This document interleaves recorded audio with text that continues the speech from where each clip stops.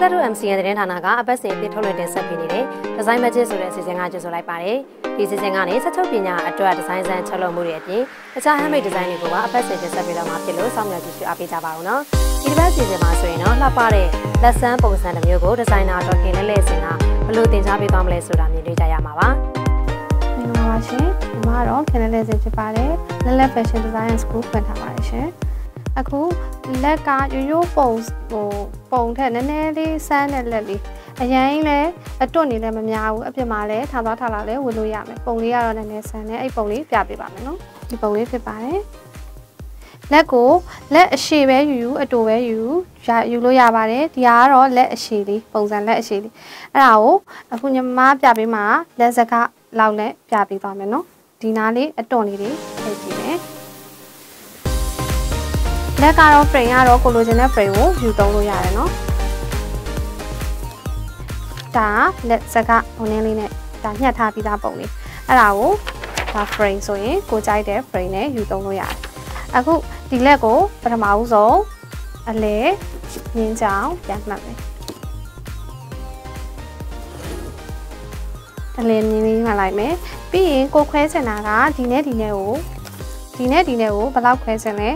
ဒီကနေဒီထီကိုဥပမာ10 cm လား20လားလက်အရှည်ကြီးဆိုရင်ဟိုး1000စစ်ဒီတဝက်လောက်ထိယူလို့ရတယ်ဆိုရင်25လားကိုလိုချင်တဲ့လောက်ပြန်ယူလို့ရတယ်အခုဒီကနေဒီကိုညီမတို့တွေ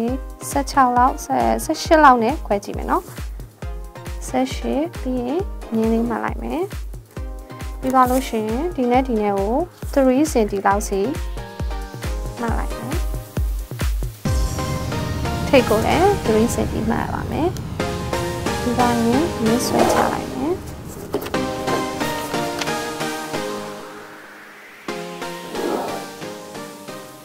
လင်းစုံဒီလိုပုံလေးအရင်ဆွဲမယ်နော်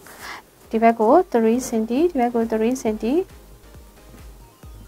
ဒါဒီအလယ်မြင်းလေး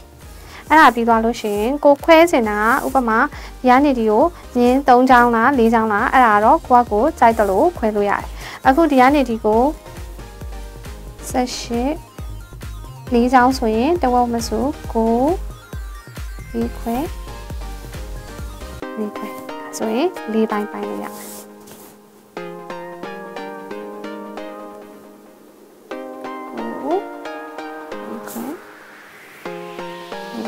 ဆိုရင်အကုန်လုံးဒီ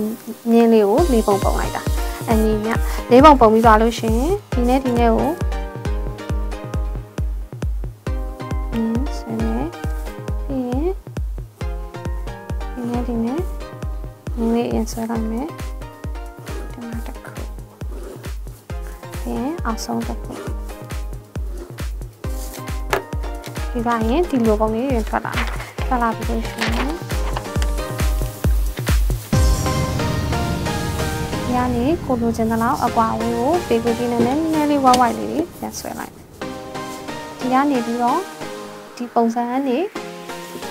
ဒီလိုကူဆိုရင်ဒီကနေအကွေးလေးအကွေးလေးတွေထွက်လာဒီနဲ့တော့အကွေးလေးကြီးအကုန်လုံး3 cm or 4 cm လောက်စီကားပလိုက်လို့ရတယ်အခုဒီကနေဒီကိုအခုမြင်းပြောင်လေးတွေဆွဲထားဆိုနည်းနည်းလေးကွေးလေးတွေအခုဒီလေးတွေလိုက်ဆောင်ပြီး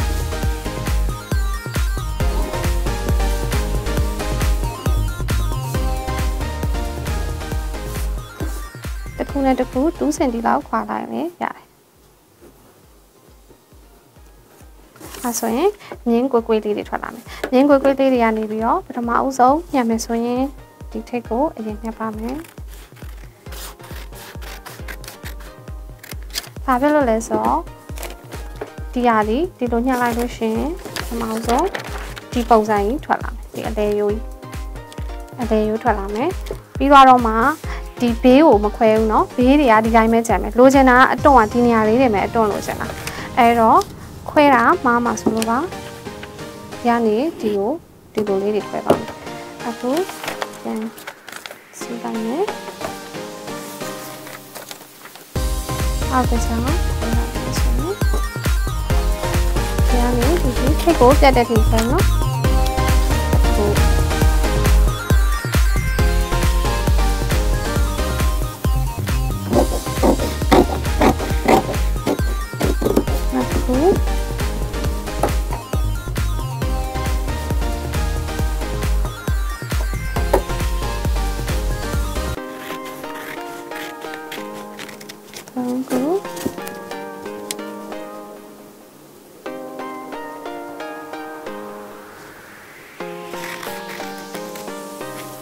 လုံးအမြင်များခွဲလိုက်ခွဲပြီးတော့လို့ရှင်ပတ်တမောကပ်နော်ပထမဆုံးဒီကနေအမြင်ဖြစ်သွားအောင်အောက်ကိုညင်အောင်အမြင်ကပ်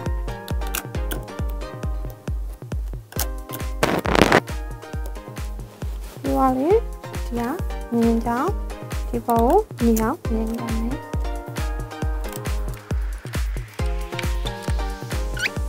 ညီမတို့တွေ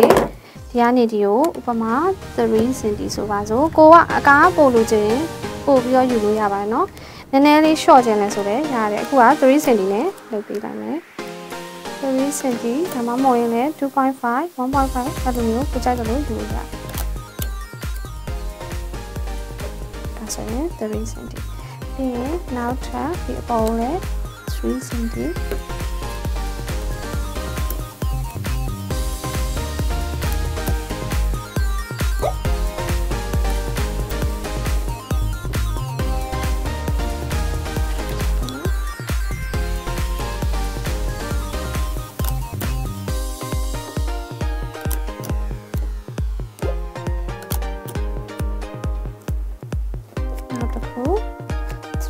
ဒါမှမဟုတ်ဒီပေါ်ကို short ခြင်းနဲ့ဆိုရင်နည်းနည်းလေး short မယ် 2.5 တော့နည်းနည်း short ခြင်းနဲ့ဆို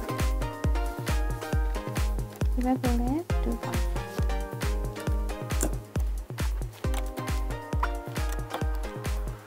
ဘက်ကလည်း 2.5 တစ်ဖက်နဲ့တစ်ဖက်ညီအောင်ယူပါနော်ဟိုဘက်က 2.5 ဒီဘက်က3ဒီဘက်က2ဒါမှမဟုတ်လည်းတစ်ဖက်က2အဲ့လိုရေမယူပါနဲ့အဲ့ဆိုရင်အတွတ်နေရတကယ်တမ်းဒီအလဲယူကနေဟိုနည်းဖြစ်လို့ရှိရင်ချုပ်လို့ရှိရင်မညီတော့ပဲနေမှာဆိုလို့ပါဒီကောင် 2.5 အပေါ်နည်းနည်းလေးထပ် short လိုက်မယ်2လောက် 0.5 လောက်စီ short လိုက်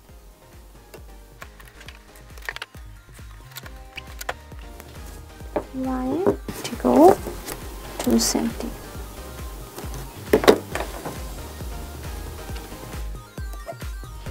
အားလုံး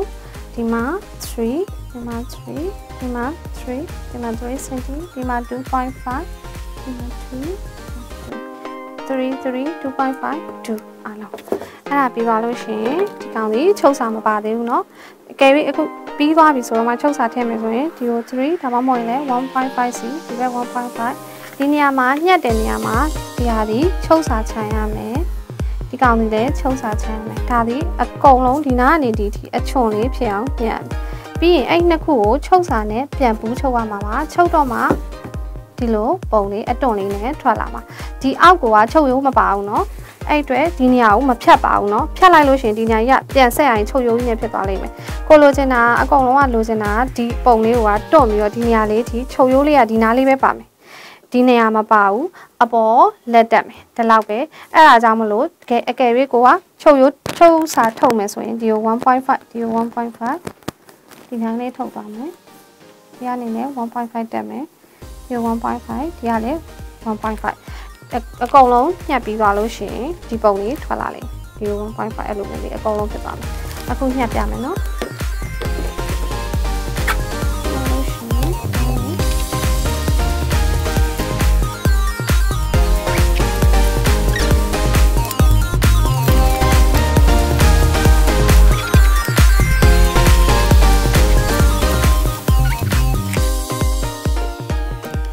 ဒါလေးကိုခြေအကျဲနဲ့ချုပ်ပြီးတော့ကျိုးလေးဆွဲခြေအကျဲလေးကိုဆွဲလိုက်လို့ရှိရင်ကျိုးဆွဲပြီးတွန်းလိုက်လို့ရှိရင်လည်း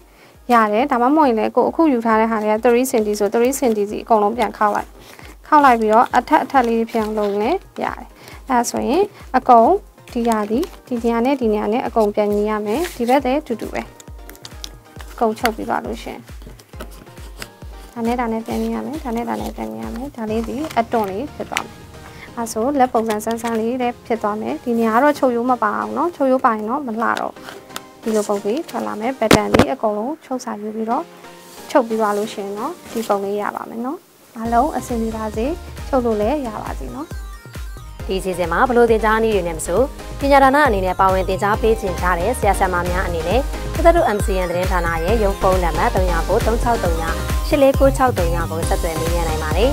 ဒီစီစဉ်ကိုအပတ်စဉ်တင်လာအနေနဲ့တပါပေးနေတွေမှာတင်ဆက်ပေးတော့မှာဖြစ်လို့ပညာသင်ယူကျင်ကြားတဲ့မိတ်ဆွေများအနေနဲ့နောက်လာမယ့်တစ်ပတ်မှာလည်းဘယ်ဒီဇိုင်နာရဲ့သင်ကြားမှုတွေကိုမြင်တွေ့ရအောင်မလဲဆိုတာစောင့်မျှော်ကြည့်ရှုကြဖို့ဖိတ်ထားရင်ဒီမှာပဲနှုတ်ဆက်လိုက်ပါတယ်ရှင်